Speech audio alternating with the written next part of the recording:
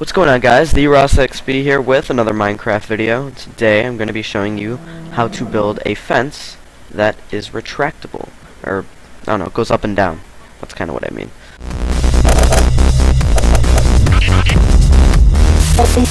Watch and observe. Very simple. Fence just goes up and down with the switch.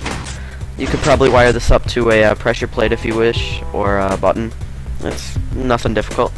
Let's take a look at the wiring, and after the wiring I'll get to showing you how to build a very long fence using the same method. So we go under here, under the hood, and we have redstone. This isn't necessary. So the essential thing that is the theme, I should say, is going on here. So the redstone just goes around and goes straight to the pistons. Now the pistons need to have wires going straight to them. They cannot be connected or they won't work. Let me show you that. I don't know why. I don't know if this is a bug. I don't think it is. I think this is... I can't get in there. I think it's supposed to be like this, but I could be wrong. So you watch. I put that and they go down. The excuse me. The redstone has to be going straight to them. That's why I used a block over here to conduct the redstone. Put it in the piston. Very easy. I think it's cool. I like it. Pistons are probably one of the coolest things that Minecraft has to offer now, personally, because I mean there's just so many things you could do. There's endless possibilities with pistons. So I love it. So over here, the big one. Say one day you want to have a fence, but then the next day you don't want to have a fence. I got you covered.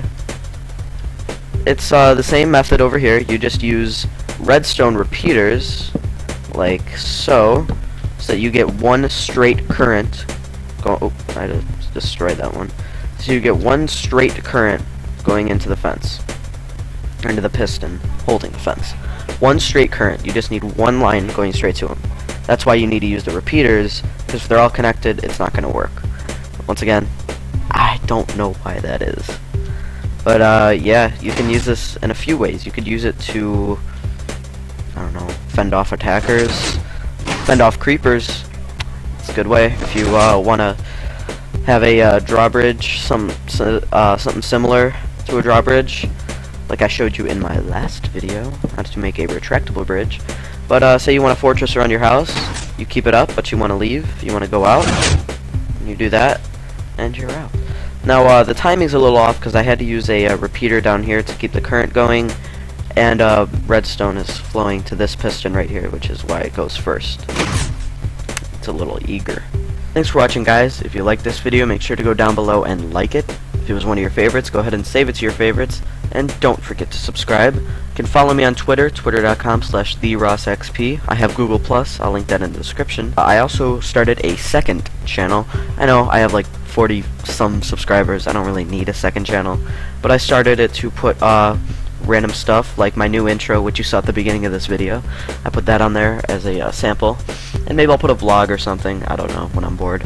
My last video, the piston bridge, has over 1,300 views now, and to me that's pretty crazy because I didn't post that long ago. It was only like a month or so, and I think it was in July. Personally, I think that's awesome.